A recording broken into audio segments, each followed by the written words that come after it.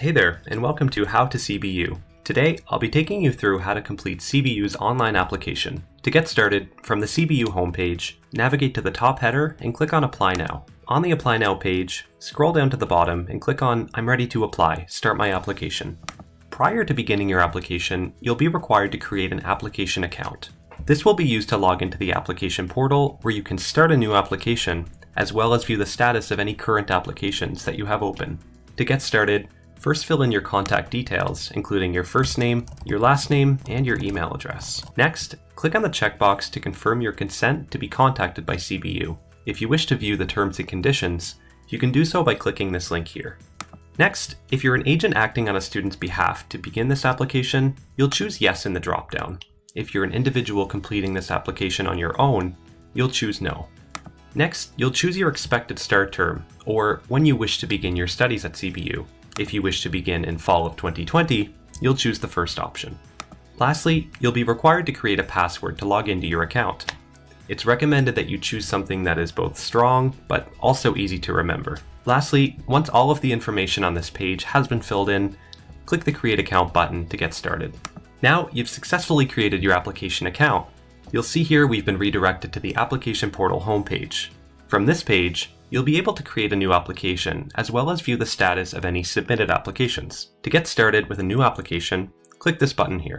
If you're a Canadian citizen or permanent resident creating this application, you'll choose the first option. If you're an international student residing outside of Canada, you'll choose the second option. This page is confirming that you've chosen the fall of 2020 to apply to CBU. If you wish to change this term, you can do so by clicking the Change My Selection button. Otherwise, click Continue to proceed. Now you're ready to get started. Under the Academic Plan section of the application, you'll first choose the program that you wish to apply for. If, for example, you wish to apply to the Bachelor of Business Administration program, you'll click the drop-down and find this within the list. Next, you'll once again provide the start term that you wish to begin your studies. If, for example, you wish to begin in fall of 2020, you'll choose the first option in the drop-down list. If you're transferring to CBU from another university or college, you'll choose Yes for this option set.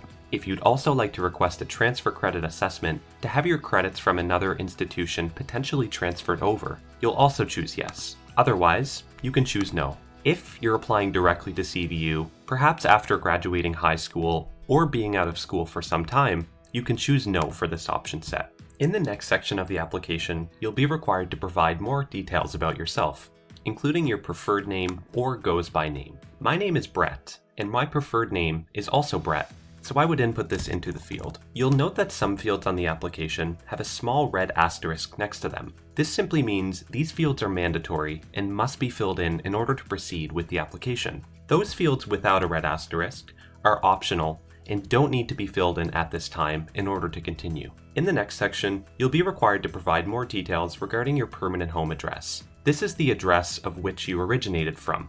If your current mailing address is different from your permanent mailing address, you'll click this checkbox here. You can then fill in more details regarding your mailing address. If not, you can leave this unchecked. In the next section, you'll provide more details regarding your demographics. For your citizenship, you'll choose one of three options, either Canadian citizen, permanent resident of Canada, or international student. You'll then provide your province of residency. Next, you'll provide more details concerning your gender, your mother tongue or primary language spoken at home, and your birth date. Lastly, if you have this handy, you can also choose to fill in your SIN number as well. However, this is not a mandatory field and is not required at this time in order to proceed. For the next section is a self-identification set of options. Again, these are optional and don't need to be filled in at this time, if you choose so. For example, if you're an Indigenous person, you would choose Yes for this option set, and you would then be asked to specify.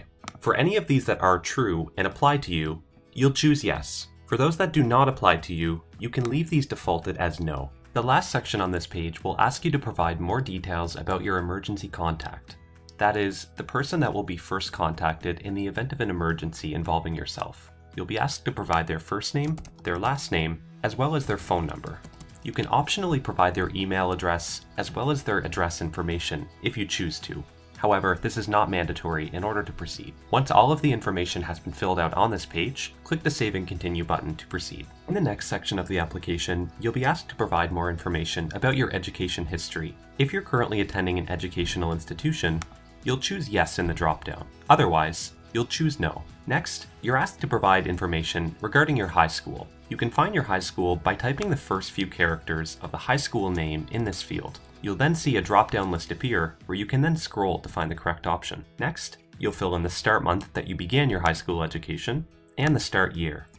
Additionally, you'll provide the complete and/or expected end month of your high school education, as well as the complete and/or expected end year. If you were homeschooled, you'll click this checkbox here where you can then provide the school name and address of your home school. If you wish to add high school information, you can click the Add button to add additional high school. If you've written or intend to write any of these options, including the IB Diploma, the IB Certificate, or AP College Board, you can then click the checkbox here. If not, you can leave these blank. For Nova Scotia High School students, if you have your Nova Scotia High School ID, you can fill this information in here. You would also click this checkbox to signify your agreement. If not, you can leave this information blank and continue on. If you are currently attending post-secondary or have attended post-secondary, you can fill in this information by clicking the Add button, where then you can fill in the organization name and you'll see a drop-down list appear here, where you can then choose the correct option.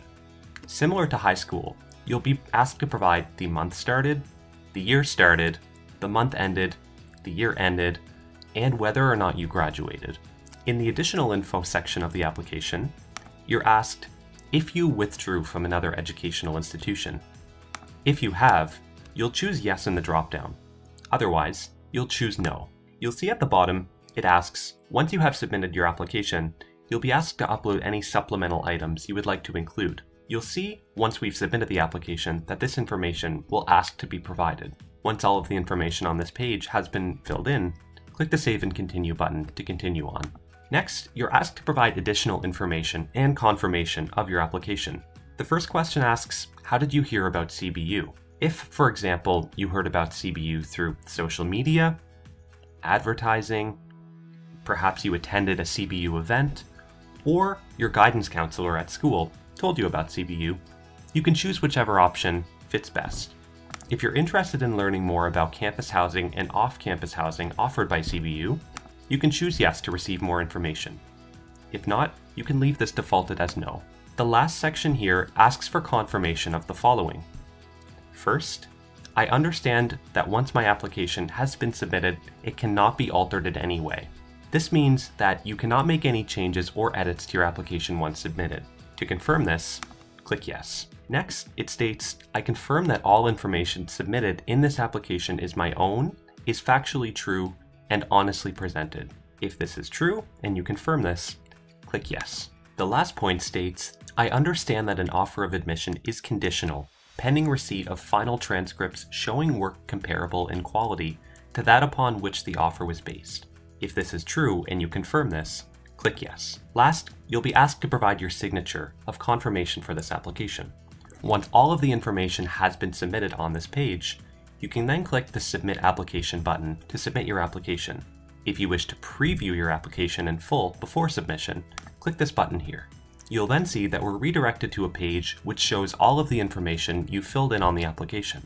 If you wish to make any edits to your application prior to submitting, be sure to click the Edit Application button firsthand. Otherwise, click Submit Application to go ahead and submit. And there we have it. Our application has been successfully submitted. You'll see in the status section that there is action required, meaning there are further steps that we must take in order for the application to be processed. To view these actions, click View.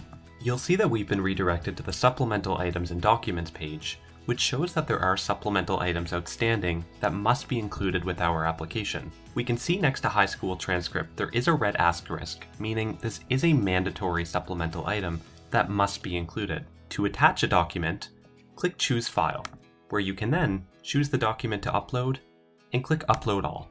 You can see here that our high school transcript has been successfully attached. If you wish to remove this document and perhaps attach another, you can click Remove. Now, if we go back to My Account, we can see here that the status has changed to Submitted, meaning all of the necessary supplemental items or documents have been attached. Once your application has been reviewed, and it has been confirmed that all necessary documents and supplemental items have been attached to your application, it will then be marked complete, and your status will change from submitted to complete.